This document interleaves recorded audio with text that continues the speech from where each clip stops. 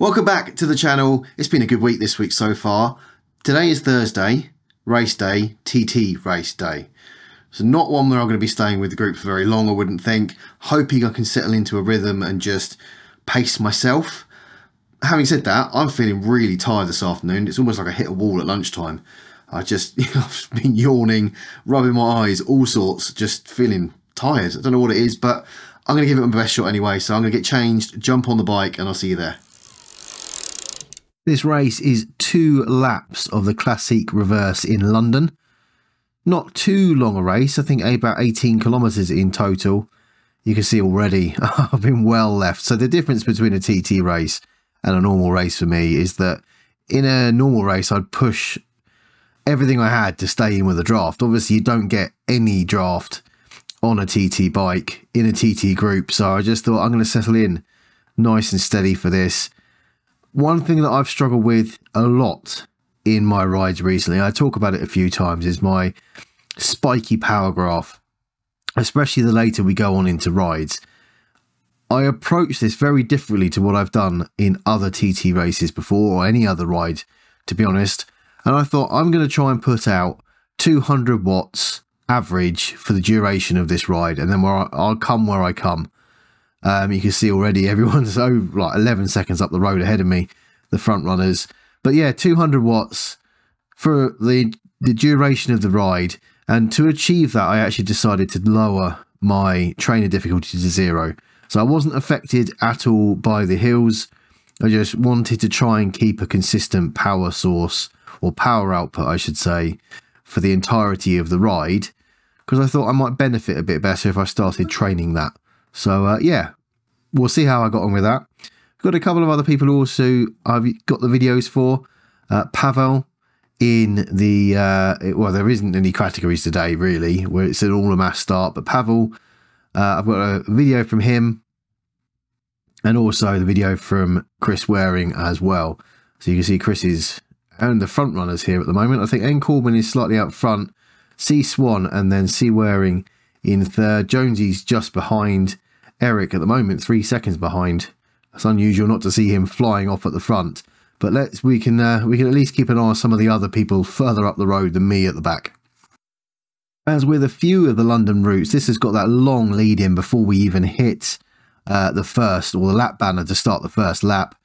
We're with Chris Waring here, putting out 5 watts a kilo up this hill. N. Corbin flying off the front, 6 watts getting up this, 6 watts per kilo getting up this hill. Eric slowly, or close that gap to 1 second with C. Swan and then Jonesy. We can pop back and also have a look at Pavel, who's on his way up the hill too, who's just ahead of Chris Jupp, and Noel Slevin in there as well. And if we go back to me, I'm still nowhere near that hill. What am I? I've got C. Cole just in front of me. C. Cross 10 seconds behind. I didn't kind of, as I said, you can see I'm trying to keep my power constant, and you can see how constant it has been. There's a few dips up and down, but I'm trying my best to keep that level. And I kind of didn't really pay too much attention during the race where I was in relation to other riders, because I just thought I'm going to use this as a training exercise. I did catch C. Cole here and take over for a little while as well. But yeah, I'm quite pleased with my effort so far. I've backed off a little bit here, but I definitely raised that back up again. What's important to me is not to have those stops where I have to stop pedaling. Certainly not in the first, few minutes of this race. I want to try and get as long as I can with as consistent pedal stroke, consistent power as I possibly can. Eric did catch and overtake Chris for a second, but Chris put a bit of effort out and has moved back into second and slowly reeled in N. Corbin at the front as well. Eric putting out 4.4 watts behind.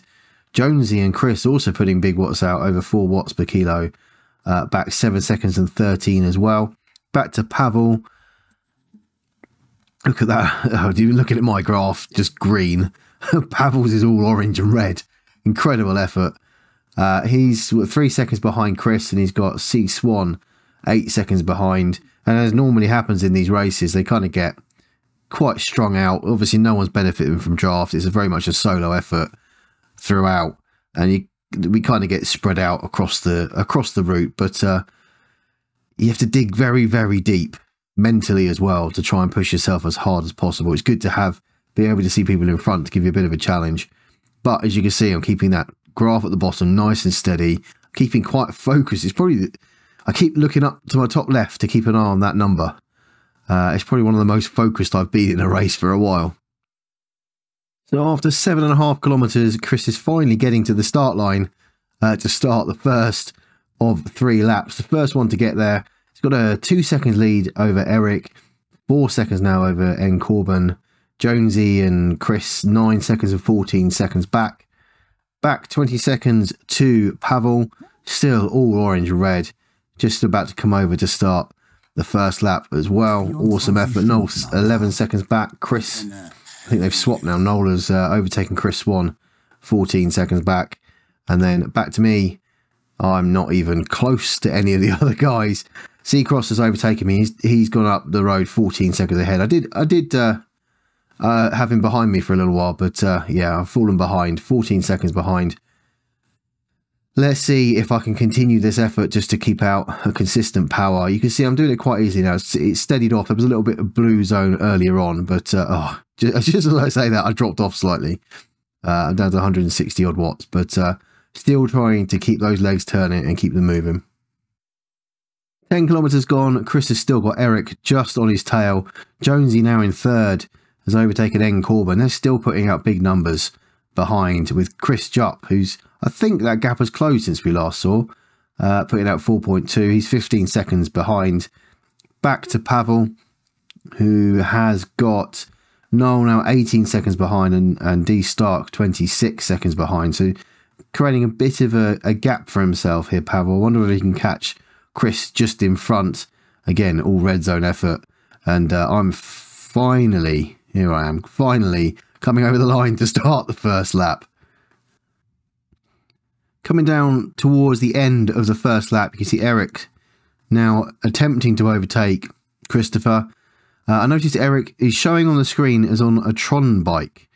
I know Zwift sometimes does a funny thing where if you go into the pen and haven't changed your bike in advance, if you then change it in the pen on some other people's screens, it doesn't refresh. Maybe that has happened this time.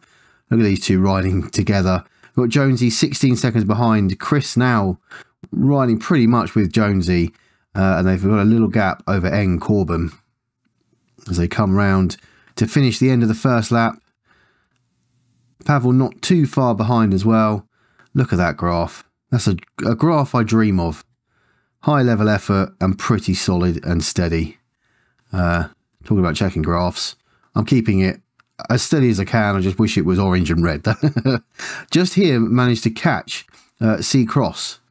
I've overtaken. I don't know whether he struggled a bit for a while just with the effort. I was trying, as I said, I was trying to be constant. I didn't have any design, as I said at the beginning, to attempt to overtake anybody, to try and catch anyone. This was just a solo effort for me, trying to keep a steady effort. So I've managed to catch C. Cole and C. Cross, although C. Cole, I think, only riding for not racing tonight, essentially. But yeah, I'm 9.5 kilometers in, quite some distance behind those guys at the front of the race.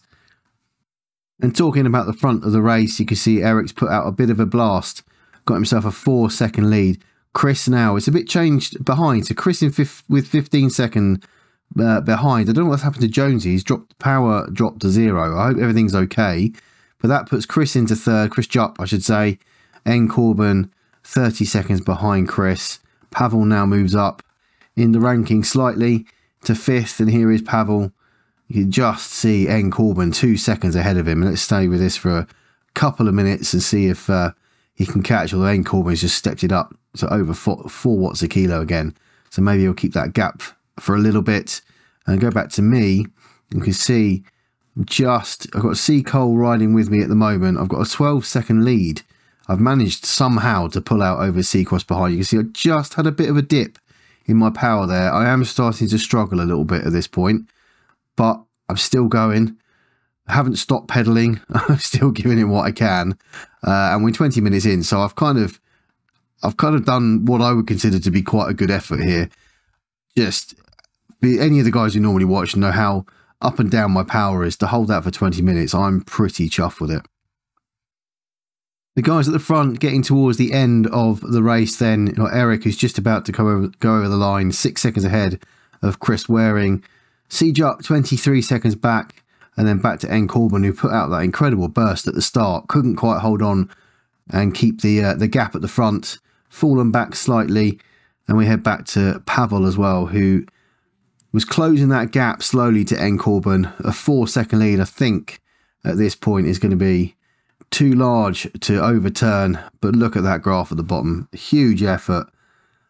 I'd love to see some other people's graphs on how they do it, because they look so different to my normal ones. But I think that's going to go to N. Corbin, and then Pavel.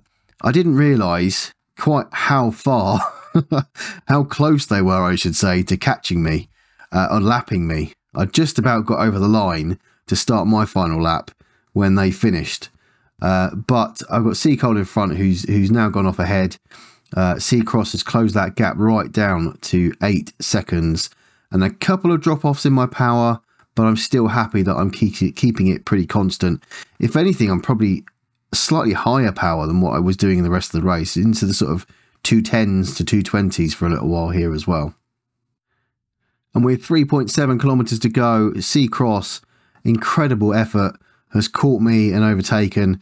I had a couple of moments where the power's slightly dropping off. I am struggling a little bit at the moment, but I'm still trying my best just to return to that steady pace and keep it going for as long as possible. But yeah, Seacross has overtaken, and he's disappearing off up the road at quite a fast speed. That's over 3 watts per kilogram there. Incredible effort. We're into the final 700 meters, and Seacross got that gap up to over 10 seconds. And I've gradually pulled it back. You can see I saw him in front, and this is the point where I thought, okay, I'm going to see what I can do and try and catch. Gradually ramped it up through the orange into red zone effort with a hope to bring that gap down as much as possible. And then I realised in this last few hundred metres, I've got a chance to catch down to a second in the last 400 metres of the race. And I kind of realised that I'd kind of burnt all my matches. I didn't really have much in my legs to sprint. I was hoping that I'd managed to beat him, but then all of a sudden you could see over 10.5 watts per kilo, and I thought, I can't counter, can I? So I tried to put down a bit more effort up into the red zone there. I was nearly at 600 watts there, and I thought, no, I can't. Coasted for a bit, and then he stopped. So I don't know why that was, but amazing effort. It meant I somehow got over the line ahead, but that position was definitely Seacross's position. But the good thing about that there is that ramp up that you can see. I just went through the greens, into the orange, up into the reds, and there's no dropping off. I could keep the cadence going. There was no dropping off. Hard effort, dropping off, hard effort. So I think overall, a pretty good effort at trying to keep things steady, which is something I'm really not very good at. Let's have a look at the results then. Eric winning it in the end with an 8-second lead over C. Waring, who was pretty constant and consistent throughout. Incredible effort. Jupp over 4 watts per kilo for the length of that race. Another great effort. N. Corbin, who went out slightly early, couldn't quite keep that gap in 4th. P. Zizou with his wonderful red power graph in 5th. Enslev in 6th. D. Stark 7th. C. Swan 8th. Jonesy in 9th. P. Morris 10th. D. Taylor 11th. Everyone pretty well spread out here. W. Piatek in 12th. H. Templaza 13th. J. Robinson just a few seconds behind in 14th. Craig 15th, 30 minutes and 12 seconds. Rob C in 16th, 30.34, just a couple of seconds behind I. Davies. S. Pye back racing in the TTs. Good to have you back, Sam. In 18th. 19th, C. Shand, 30.44 as well. Those two sprinting to the line must have been great to watch. A. Hugavine, A. Mott, 21st. O'Hanel, 22nd. Again, a couple of seconds behind A. Mott. H. Sophocleus, 23rd. J. Gilligan, 24th. Then me, who should really have finished behind C. Cross at the end there in 26th. And C. Cole just in for the ride tonight in 27th. Overall, I'm quite pleased with that. Managed to set a target of keeping that graph as level as possible. As you know, it's something I've usually struggled with, and I thought I would towards the end of the race, but managed to keep it quite flat, a couple of dips in there, but I'm quite happy I did that, and probably something I should work on going forward. Maybe it will help me in other races and other efforts as well. So I'll take that on board and kind of think about it. I was going to do a more detailed breakdown of the riding I've done this week. I've done nearly 125 kilometers, which is the most I've done since about September time, I think, this week. So I'm really pleased that I've kind of got back on the bike more. I did a couple of the Tour and Mercury routes at a nice casual pace, sort of zone 2, and I don't tend to do rides like that and jump on and do them at the moment. So really pleased I've upped it. But I want to keep this outro pretty short because I've had, on Friday, I was supposed to have fibre to the house internet installed for the same price as what we're paying now. It's kind of a free upgrade. They came, they couldn't fit the fibre cable down because the ducting was blocked underneath the front garden. And when they left, I've now got worse internet than when they started. So uploading videos and downloading videos is proving to be a bit of a difficulty. So I'm going to keep this video as short as possible to get it uploaded. But yeah, I'm trying to get on the bike more. I'm being good with my diet. And I have been good with my diet as well, keeping the calories as low as what I suggested I was going to, trying to keep a 1,000 calorie deficit if I do exercise in that day. So it's all going well and I'm feeling quite good. I do get moments of tiredness. I feel quite tired. I think that's just my body getting used to eating less calories than what I was stuffing in it, a week or two ago. But I'm sure we'll see how that goes over the coming weeks. Huge thank you to all of the channel members as usual. I want to also mention that next week is the end of month on Sunday when we do the Bandy group ride special. There will be a poll on Facebook about what route we will do next Sunday, but it's a sort of addition to our normal Tuesday, Thursday, Saturday rides. But all the information is in the description below. But that is the end of this video. If you have enjoyed it, do hit like and subscribe. And hopefully I'll have faster internet and I'll be able to get a video up quicker next time.